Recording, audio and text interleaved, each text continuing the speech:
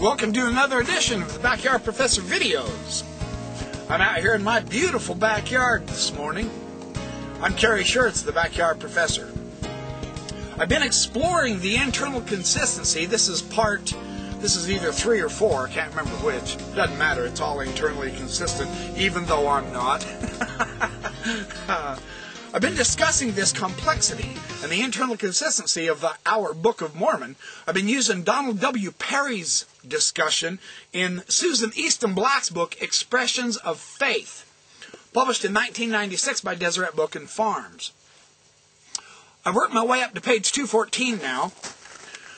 He's discussing the historical unity of warfare, and he's examining the Book of Mormon very minutely, in explicit detail. And he's finding that nothing is out of line, nothing is wild and purple, nothing is contradictory. Remarkable.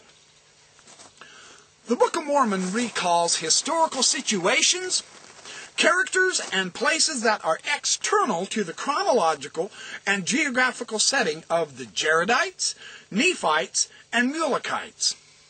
Abraham, Joseph, Moses, Solomon, the building of Solomon's temple, Isaiah, Jeremiah, Zedekiah, the Exodus from Egypt, and the Great Tower are mentioned in the book, but they do not belong to its immediate setting.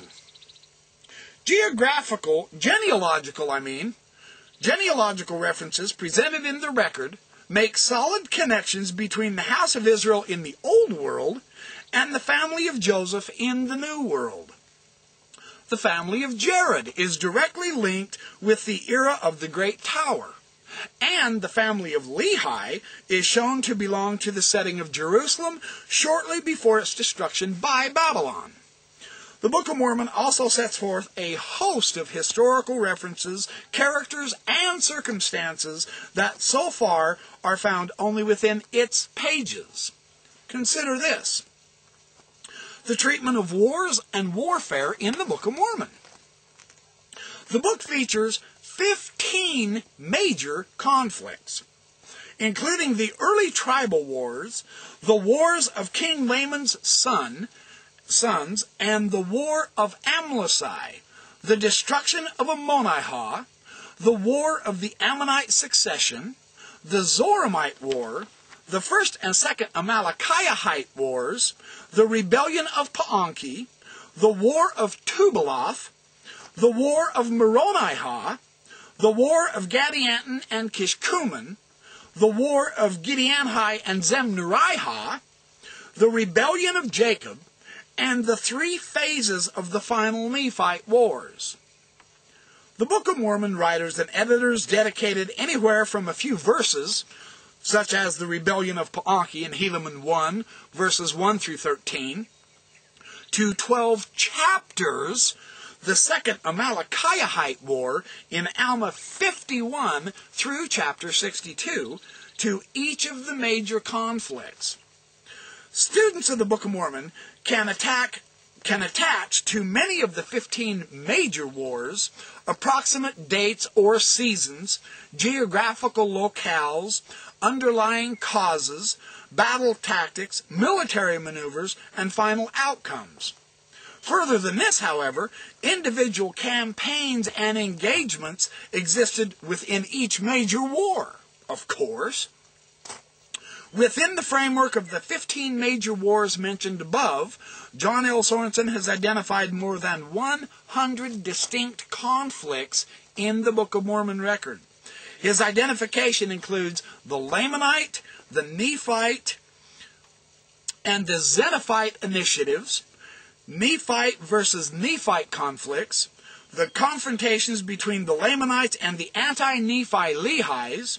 Further, we find in the book references to attacks and counterattacks, armies pursuing or fleeing from other armies, strategies and political maneuvers, violent contentions, defeats and victories, the mobilization of troops, the preparations for war, the marching armies, the captives and prisoners of war, the deployment, the redeployment, and the positioning of troops, military spies, dissident forces, fortifications of cities and sites, the capture, the loss, and the recapture of cities, descriptions of combat, guerrilla movement, the flanking of troops, and other tactics, the raising of armies and the recruitment of soldiers, strategic offenses and defenses, descriptions of military leaders and dissenters, the reinforcement of troops,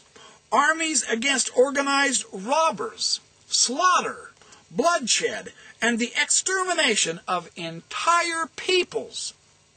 In addition to all of this wealth of detail, the record identifies many of the weapons and the armor used by different warriors at various times, including the sword, the scimitar, the bow, the arrow, the breastplate, the shield, the headplate, the arm shield, the club, the sling, and all manners of weapons of war, Alma 2:12. Yet with all of these details, the presentation of the wars and warfare in the Book of Mormon contains a textually consistent account that both recalls historical reality and lacks contradictory elements. And I got news for you. That is mighty impressive.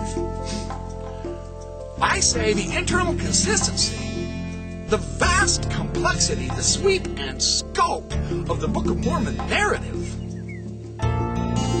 shows that the argument that the Book of Mormon has nothing in its favor, no verification, no historical reality, is just a tissue of absurdity invented by Joseph Smith. I say that argument is false.